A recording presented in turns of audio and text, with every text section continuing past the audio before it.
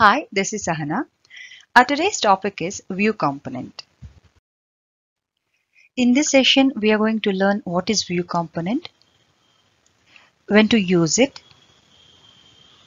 and difference between View Component and partial views. And we are going to see how to create View Component, how to invoke it.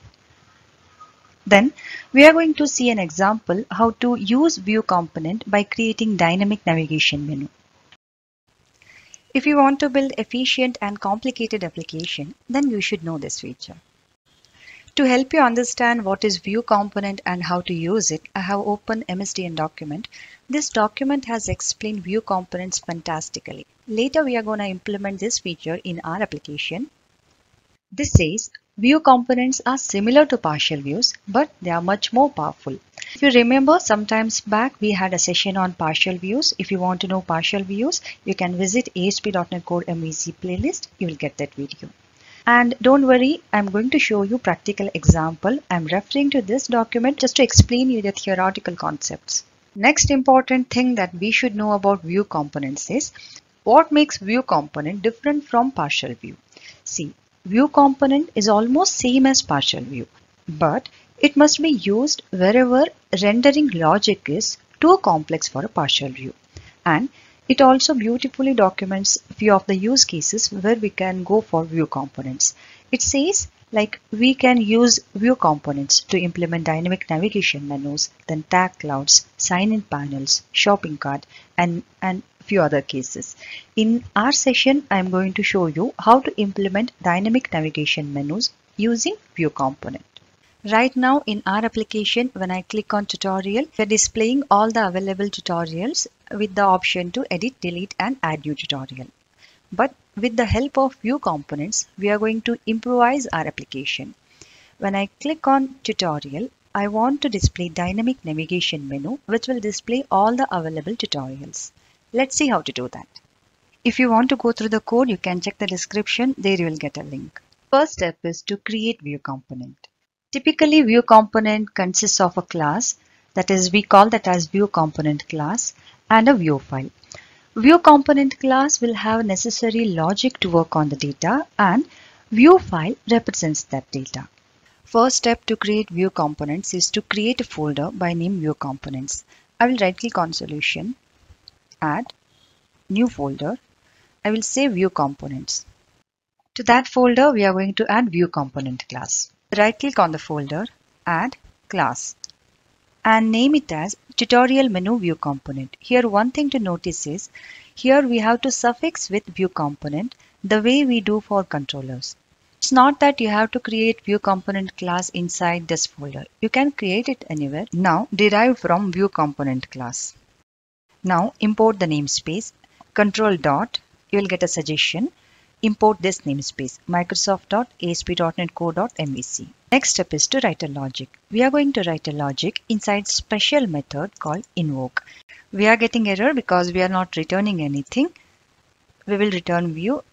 Now it is fixed. What we have written is a synchronous method. If you want to implement asynchronous functionality, you have one more method by name invoke async. I'll comment this one. If you want to go for asynchronous method, then you can use this invoke async. This time result, instead of returning just iView component result, it should be async task. I will go for synchronous version and I will comment this one. If you are following the tutorial series, you might know that we have stored all our tutorial details in database. Now we have to fetch data from database. If you are watching this for the first time, then quick information for you. We have implemented repository pattern in our application, and here you have folder by name repository. Here we have iTutorial repository interface.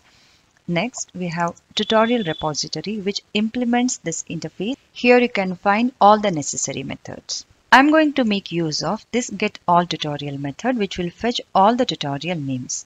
But how to call this method? As you all know, ASP.NET Core Framework supports dependency injection. One good thing about View Components is View Components support dependency injection. To get the instance of tutorial repository, I'm going to make use of dependency injection and I'll get the instance of tutorial repository. To get the instance using dependency injection, first I will declare private variable. Next, I will create a constructor. Keyboard shortcut is type ctor, double tab. You will get the constructor. Next, I will pass iTutorial repository interface as parameter to this constructor. Next step is to simply assign this parameter to this private field. Now using this instance, we can call getAllTutorial method. Now we have called this getAllTutorial method. I'm simply using this link just to order the result. We are done with creating view component class. Next step is to create view file. First step to create view file is to create a folder by name components. As this is a view, here we have views folder.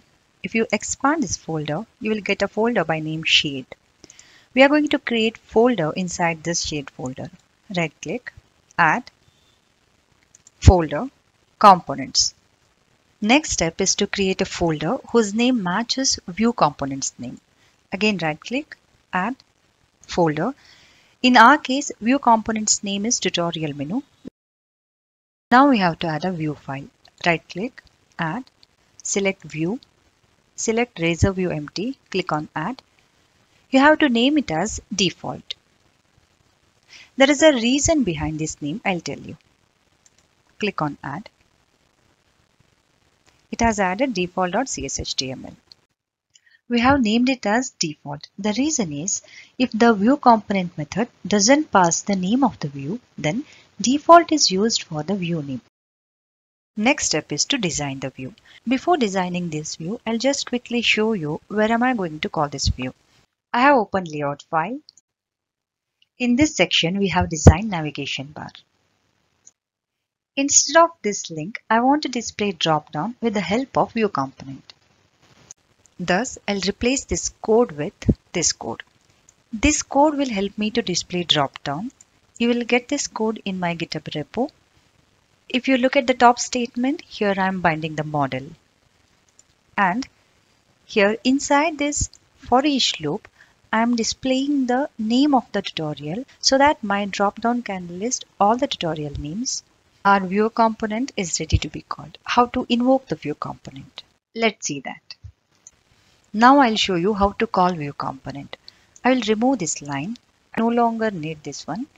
And I will call view component. To call view component, you should write at await, then component.invokeAsync. Here we should pass the view component name. Let's save the changes and let's see if the changes are working or not. I will run the application. We are getting exception. Object reference not set to an instance of an object. This error is very much expected. The reason is if you look at the view component, here we are returning the view and this view is working with the model wherein we are not passing the model data at all. We should fix this error. How are we going to fix this one? Here we have model data. We should pass this to the view.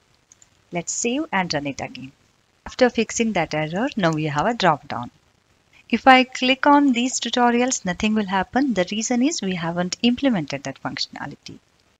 Here is a quick summary of today's session. I hope the things are clear. Thanks for all the subscribers. Your support means a lot. See you soon in the next video. Thank you.